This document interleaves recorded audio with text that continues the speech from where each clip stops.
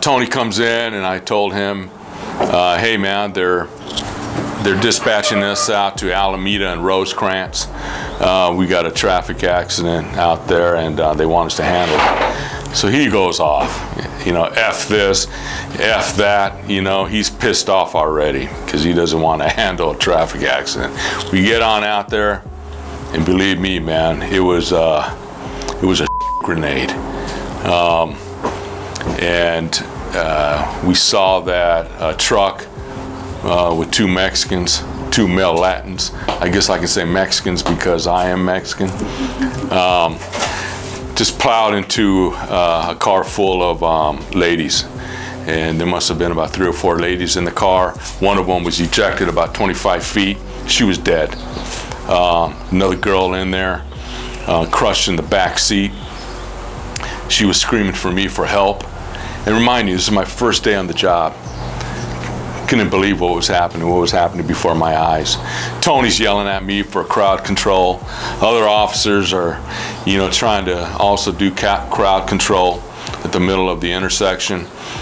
I look over at the truck that plowed into this white little pickup or little car. The truck, like I said, 2 male Latins sitting on the side wearing their cowboy hats. They're deuce. They're drunk, you know. They could barely stand. I look further into the car, and there's a, like I say, a female black in the back seat. She's wedged in there tightly, you know, grasping for her last breath, and asking me to help her, grasping for me. Underneath the car was another female black. She's grasping for me also, grasping for her last air, a breath, and she's reaching out for me to help her. You know, remind you, what am I, 22 years old, something like that, and new rookie on the job the first night. And well, she died. The gal in the back got taken off to Martin Luther King Hospital. The other gal that got thrown from the car, she died. The driver was crushed. She ended up dying. So I think we had a deuce TA, multiple deaths, and sad day to see that. I know we arrested the guys both for deuce. We took them. We had a detective in upstairs that came out.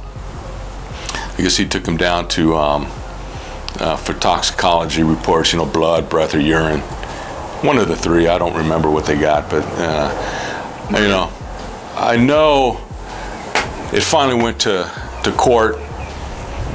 It took a while, maybe 5 to 7 years.